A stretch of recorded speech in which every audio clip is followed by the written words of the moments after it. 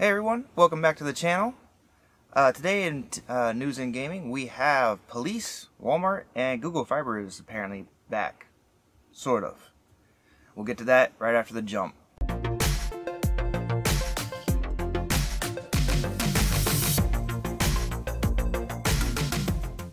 Hey everyone, sorry I missed last week. I ended up on calls all weekend with my regular 9 to 5, so various little issues.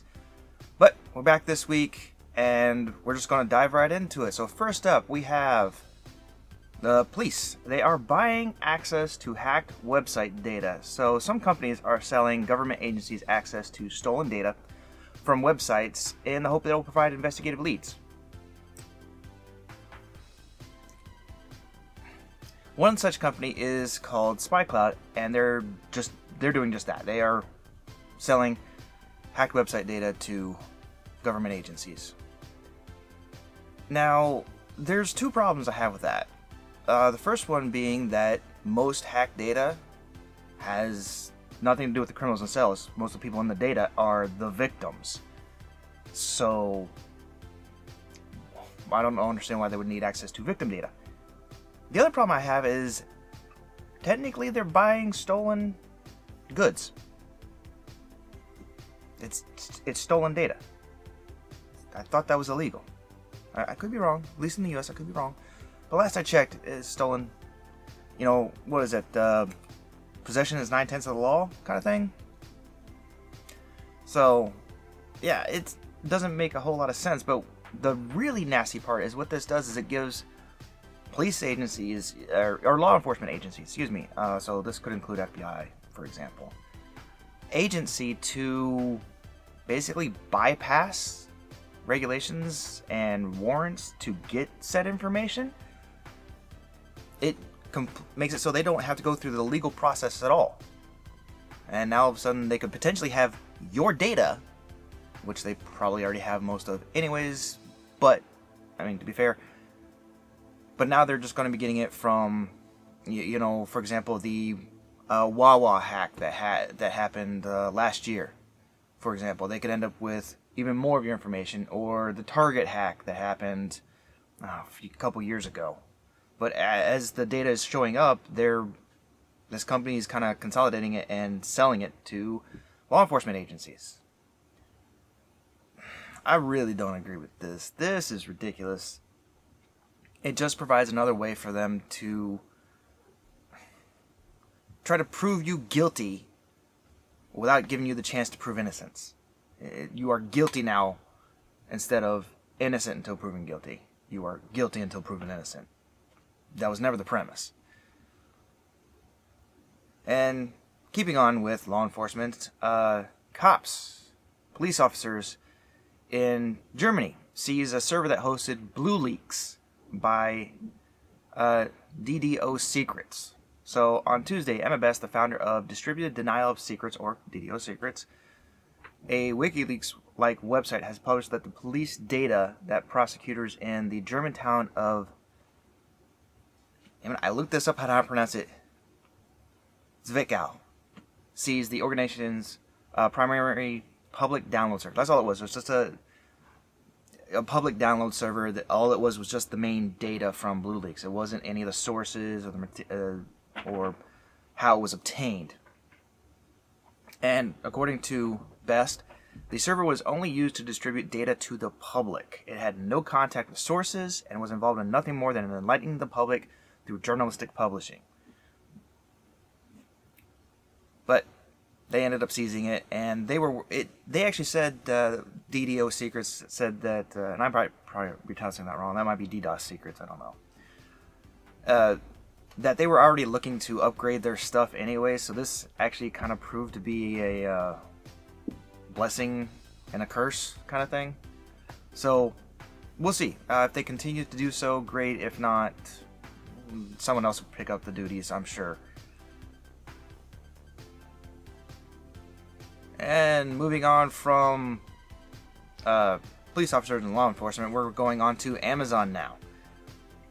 They are now going to require that third-party sellers disclose their names and addresses.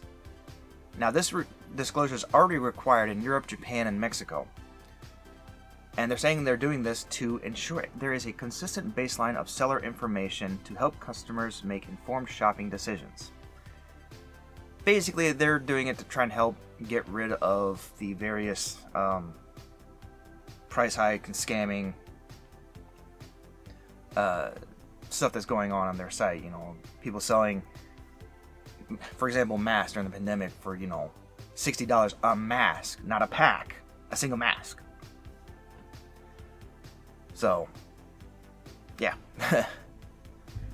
I don't know how well it'll work, and like I said, this is already required in a couple other countries. It may help, and I don't know if they would require like the personal information, like the name of the individual, like if they were doing it from, like if I was doing it through Spectral-Tech, if they would need my name and work address, or if they just need the company's name and work address. They didn't really go into that very well. But we'll see if it works or not. I'm not sure how much help it will provide for getting rid of those scalpers. So, we'll see.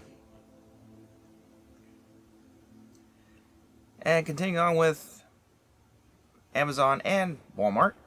Walmart is going to be launching their competition subscription plan, member plan, to Amazon called Walmart Plus. It's actually going to end up being a little cheaper than Amazon Plus at $98 a year and includes same-day delivery of groceries, fuel discounts, and various other perks. They did not say whether or not it was going to launch nationally or if it was going to be a region by region, but it's supposed to start later this month. It just never specified, and they have no comment on when it will start or how it will start. So, and they're also coming out with a Walmart Plus branded credit card to be introduced at some point after the launch. Yeah, this is just what people need, another credit card, another form. Really, we don't need this kind of thing.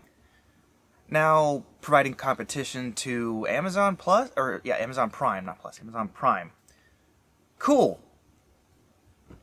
The fact that it's Walmart, it kind of bugs me a little bit. It's Walmart. I've never really liked Walmart, honestly.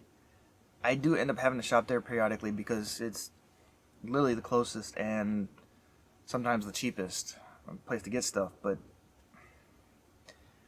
their methodologies I've never really agreed it, and I avoid it when I can. So, I mean, if you're willing to, you know, subscribe to Walmart Plus when it comes out, let me know in the description down below. You know, and if you do end up subscribing to it, you know, let us know how it works, or you know what the actual some of the other benefits are. And they did also say that there might be some benefits with movie stuff, you know, streaming, something like that. And if you don't know, they own Vudu, so I would presume there's going to be some way to, under the Walmart Plus membership, to probably have things like, you know, where you have free movies and shows under Prime membership. They'll probably do the same thing under Vudu, I would presume. They didn't specify, but it's kind of an educated guess since they own Vudu. Now, admittedly, Walmart is about 15 years behind Amazon in terms of a loyalty/membership program. And in those 15 years, Amazon has managed to garner 150 million members globally. So Walmart's got some catching up to do if they want to really compete with Amazon. We'll see how it goes. I have no plans on getting Walmart Plus.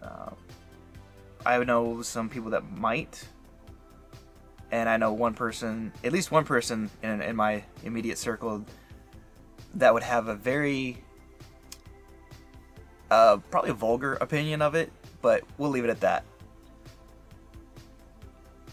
And moving on to kind of what I was describing, what should have been done with internet to begin with, and kind of telecoms in general, but a city is building an open access broadband network with Google Fiber as its first ISP. So West Des Moines is going to build fiber conduits citywide and let multiple ISPs offer service. Basically, this is like the city's built the road, but FedEx and UPS can travel down the road, and you can get deliveries from FedEx or UPS or USPS or whoever. It's not only FedEx can travel down that road, or only UPS, which is what the telecom industry has been, is only Verizon Fios, or only Charter, which is horrible, or only Atlantic Broadband, whoever. Now it's going to be, here's the fiber line, who's going to be our providers? Now it does, I like this because it means anyone can travel over the fiber line. I could get my ISP through Google, I could get it through, depending on who they go with, potentially Verizon, or many others. But the main fiber backbone and to the houses would be provided by the city. And if you're going to end up digging roads anyways, might as well just lay the fiber line with it. I mean, to me that makes sense. That way, you know, like even in neighborhoods like mine, when there should be paving soon, I hope, man, I'm tired of living on a dirt road. They should run, I mean, we already have Atlantic Broadband, which honestly is horrible, but if the city's providing the lines, well, then I could go with anyone. And having that option, that choice, is where you would get the competition on who's providing the best stuff. And we might actually stop getting this whole, oh, well, you're over your data cap. Well, they're not providing, they're not, you know, this company B over here doesn't have data caps. So I'm going to cancel my subscription with you and go with them. It would make good competition in ISPs, because right now there's literally none in the US. Now what I find funny about this is that it's Google Fiber being the first one in there, because Google Fiber basically paused their plans to expand in new cities in October 2016 because of various lawsuits filed by incumbent ISPs and construction problems that eventually led to the Alphabet-owned ISP's complete exit from Louisville, Kentucky. They were basically the incumbent ISPs, basically the ones that were already there. I think one of them was not Charter, Comcast? Maybe Cox Cable. One of them, I think it was Comcast. They basically were pissed off that Google was going to provide fiber service, synchronous, up and down, cheaper than what they were providing for, you know, crappy, maybe 100 meg down, 20 up kind of thing. They were pissed, and they were going to lose money. Boo-hoo. This is why there should be competition in this area. So, I really hope this kind of thing, you know, it starts to go more widespread into other cities going, maybe we could start doing that. Because what the city's doing is they're charging Google for access to the lines. So the city's going to end up making money from them. This is great, and if you want to come in, I'm pretty sure you'd end up having to pay to the city for access to the fiber trunk. This would provide money for the cities. I doubt they would reduce taxes because of it, but you know how that is. But it could potentially lead to that. One could hope. And moving on to gaming news. Tencent, a company I'm sure we all love, is opening a new studio in California called Lightspeed LA, and this will be based in Orange County and led by Rockstar vet Steve Martin. Really not sure how I feel about this, because Tencent has not exactly been on everyone's good list. I mean, they're not known for being... They're basically they're not a Chinese-owned company. They're based out of China, but they have a tendency to kowtow to the Chinese government, of course. I mean, and as a matter of fact, they have a cyberpunk game coming out called Code Sin, which looks like a very blatant ripoff of CD Projekt Red's Cyberpunk 2077. We'll see how that goes, but their plan is to work on a AAA console game for the PS5 and the Series X. Sure, I doubt I'll end up playing it. Let's just say they've been known to have... they copy the homework. And they really don't care whether or not they do. So, and that's been part of this whole trade war with China that we have, is that they don't respect IPs. as in like intellectual properties. How well are they going to do there? Who knows? We'll see. Are people going to buy the game? Probably. Not realizing it's made by Tencent, but like I said, we'll see. And maybe a bit of sad news for some people. Microsoft discontinues the Xbox One and the Xbox One, the Xbox One X and the Xbox One S Digital Edition in preparation for the Series X launch. The One S, the plain One S, will continue to be manufactured. However, the One X and the One S Digital Edition, they are going to stop manufacturing. This is part of the natural cycle of moving to a new console, in that they are, trying to get their resources up to launch the new Series X and what looks like it's potentially going to be named the Series S. We'll see. It's supposed to be low power, targeted towards 1080, 1440, whereas the Series X is targeted towards 4K. This should kind of be expected. I think what their lineup is going to be is basically they'll have the Series X for 4K, the Series S for the 1440, 1080, and the One S for the 1080 and 720 lineup. And I don't know how long they're going to support the One S version, or when they'll stop manufacturing that. There's been no indication. So that may stick around for another couple years as the baseline Xbox, unless they come up with a series version that takes over for that one. Who knows? We'll see. That may be what the Series S is going to be, and when the Series S is finalized, and this is a guess on the name, but once that version is finalized, they may stop the One S, production on the One S. Who knows? We'll see. And on the last part, moving on to free games this week. We actually have a bit of an update. Finally, PS Plus has added some new games. So for PS Plus, we have Rise of the Tomb Raider, NBA 2K20, and Erica. I have no idea on that one. Live Gold, we have Juju, Dunk Lords, Saints Row 2, and WRC 8 FIA World Rally Championship. And from Epic Games, we have Torchlight 2, and Sludge Life.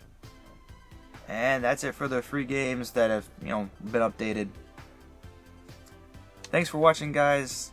Hit the like button, subscribe, hit the notification bell so you get notified when we release new videos.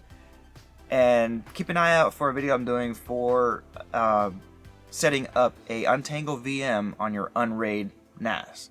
I've just recently done that just to consolidate some of my power usage in here. Until next time, guys, take it easy.